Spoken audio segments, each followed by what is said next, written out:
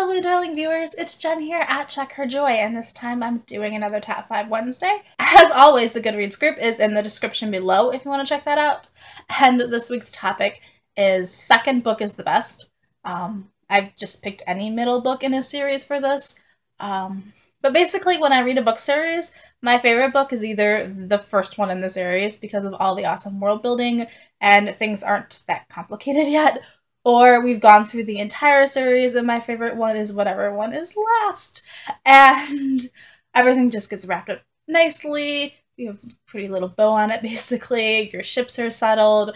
So those are typically my favorites. So these are book series where actually my favorite one is somewhere in the middle.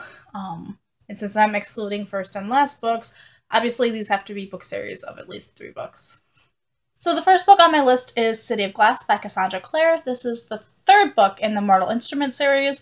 The first book in that series, I think, is City of Bones, maybe. So within this series, and actually all of the Shadowhunter books, we have our world kind of existing in the foreground, and then we have this shadow world in the background filled with demons and monsters and things. And Clary manages to find her way into this world and discover that she has some pretty cool powers. So for this series, the first 3 books kind of make up one story arc, and it's its own like complete trilogy. And so this book kind of counts because it's wrapping up everything like the last book in the series would, but we're still continuing on. There's like another set of 3 books after it that make up a different story arc. So it has all my favorite parts about being the last book in a series, where we've got our ship sort of settled a bit.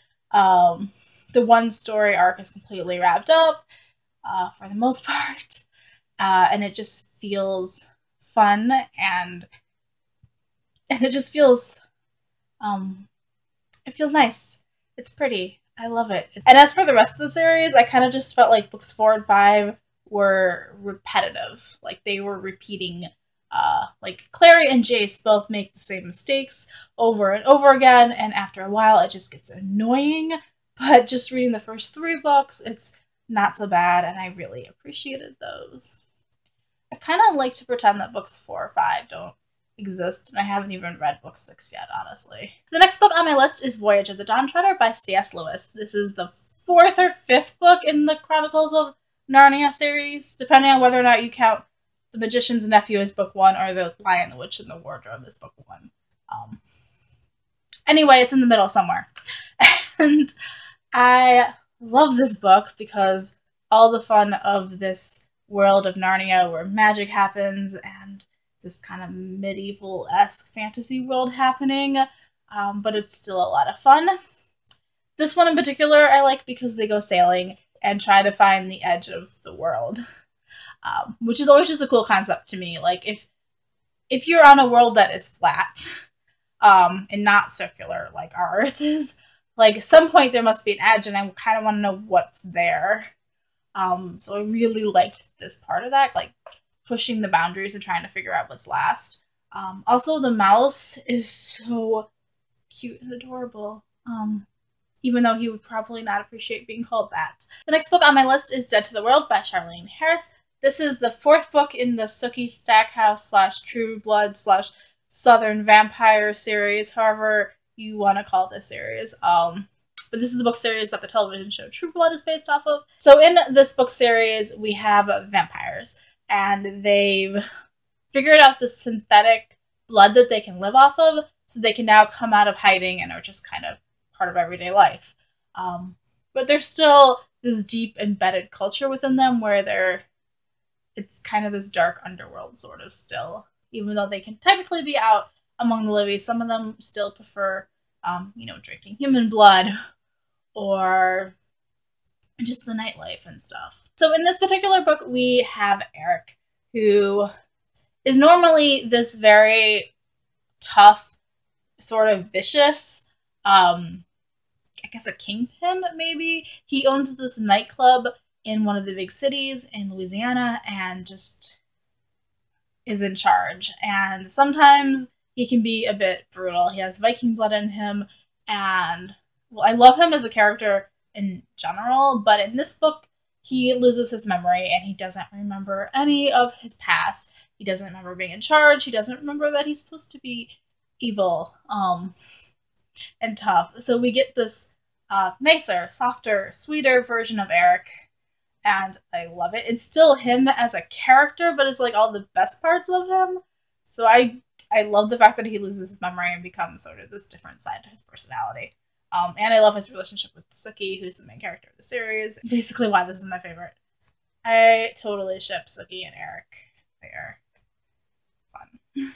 I don't know if I want to be in that relationship, but I love watching the two of them. And out of all of the romantic interests that Sookie has, Eric's my favorite in the series.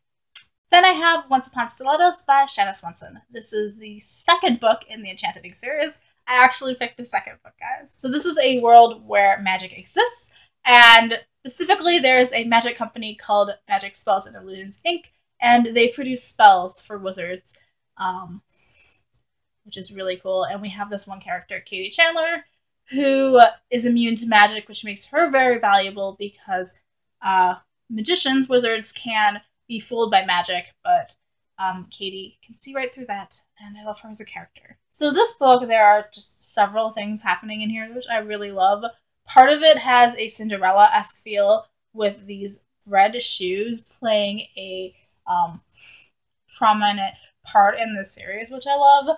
We also get to see Katie without her magical immunity as she loses that power, and she actually gets to see what magic is like for normal people, which I love. But she's also trying to put up this facade that she still has her immunity, so that she doesn't lose her job. And there's the whole relationship with her and Owen, who is this really powerful, really rich, totally cute and handsome wizard who works in her company. And I just ship the two of them so hard. And so I love the way that their relationship progresses in this book. There's just so much that just makes this book my favorite one in the series.